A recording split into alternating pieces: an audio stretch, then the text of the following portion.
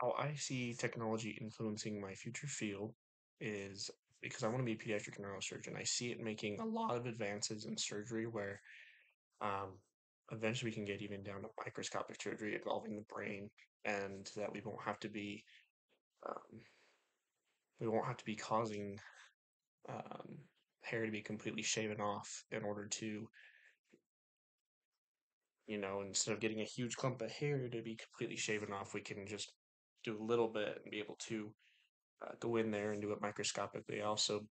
can see possibly the help of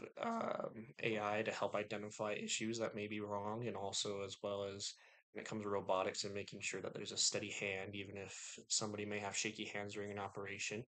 that it's able to get in there and be able to do those surgeries and be able to help save people's lives. And that's how I see technology really influencing my future field of what I want to do is that it will be able to help save more people and be able to save more lives and be able to help get cure a lot of these ailments and injuries that happen. And thank you so much for taking the time to read my scholarship and watch this video. And I hopefully you will pick me, and if not, I completely understand. But thank you again for taking the time to read this.